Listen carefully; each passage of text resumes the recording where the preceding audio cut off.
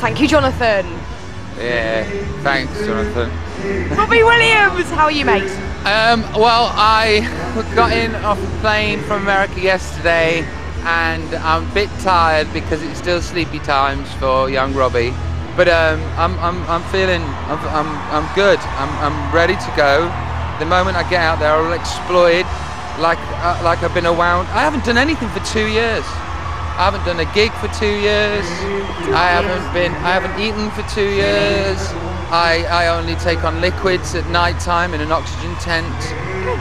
You know. Same as me, really. Yeah. So how are you feeling? Like the Who are going to be up there, Pink Floyd, Paul McCartney, and you're going to be on that same stage. Yeah.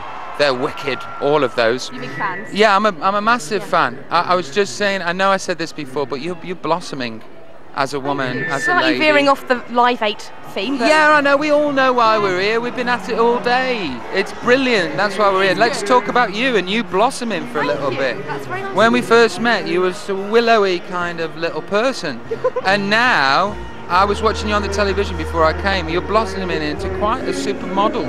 Oh, thank you. I'm going to now go red on national TV, which is not really good. red. Excellent. Well, I was thinking, and I know I said this before, but I live in LA. Yes. My name's Robbie Williams. I'm Aquarius. I'm single. I hear you're newly single. Why don't we get it on? Come on, me and you. I don't know if I want to do this on national TV. Oh, come on, it's fun. Listen, the moment you have a date with me, it'll all be on national TV anyway, so why don't we just get it on now in front of everybody? We'll save it for when the cameras are off, because now I have to throw back to Jonathan in the studio, I believe. But I'll carry on chatting here, that's fine.